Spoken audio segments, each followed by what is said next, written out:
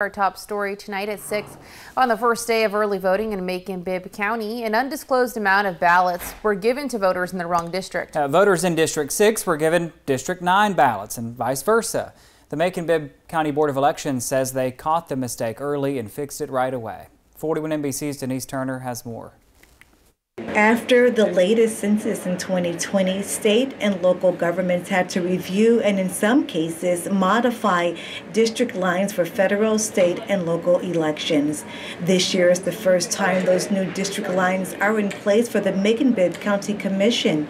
But when early voting started in Macon, election supervisor Tom Gillen says several voters received the wrong ballots that did not reflect the new voting lines. The mistake impacted people voting for Commission District 6 and 9. We've figured that out and we've updated the system, so hopefully that's behind us, but we're still trying to take good care to make sure everything is everyone is where they need to be. Gillen says only early voting voters were affected, and as soon as they noticed a discrepancy, they took proper steps to rectify the ballots. The voters know who their representatives are and which districts they live in.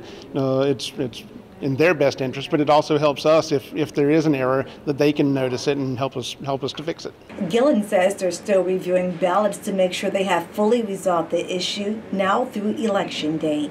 In Macon, Denise Turner, 41 NBC News.